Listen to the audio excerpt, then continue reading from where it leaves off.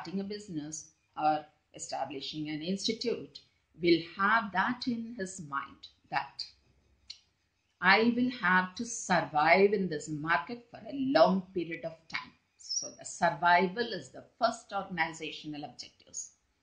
For any organization, if at all they don't want to survive, they will not start the business even.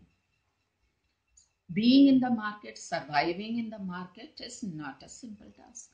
We all know that it is very competitive world, and we are seeing the present situation. If we are seeing in the midst of this pandemic, we are also concentrating on certain things, the effect on the economy, the financial crisis faced by various economies which are considered to be the powerful nations.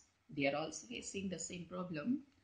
And in one side, few countries are getting ahead and they are moving on and they will start running. So many news we are watching now.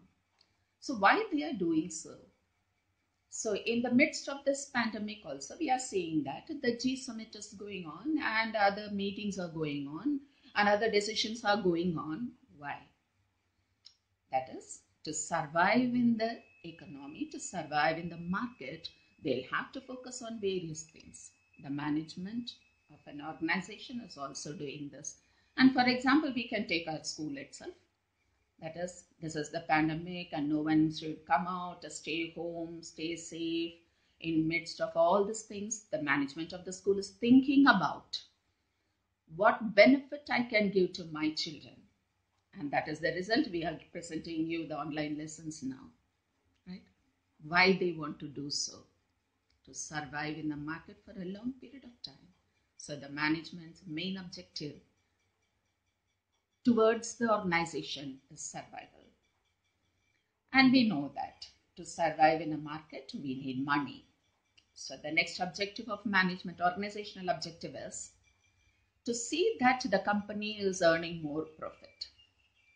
So to survive in the market, they need profit. How to survive in the market? They have to spend on research and development. They have to bring new technologies. They have to go for developing their products, everything. So they need profit. So that profit is the objective of the management now. Is profit making the only objective of an organization? No. If they are going to concentrate on that, then survival becomes a problem. Maybe that they'll be going for growth.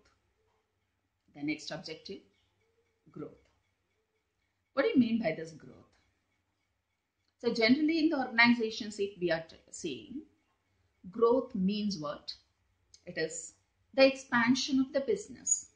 Maybe the number of branches are increased. Maybe the number of employees are increased. Maybe the volume of sale is increased.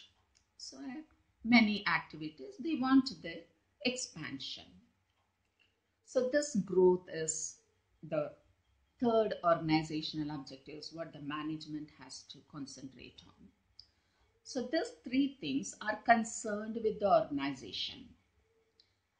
And all the organizations in 11th class also, you might have studied your social responsibility towards the society, towards the employees of the business.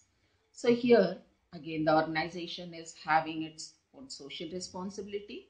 So the management has to take care of that also. So it has some social objectives. What are the social objectives the management can concentrate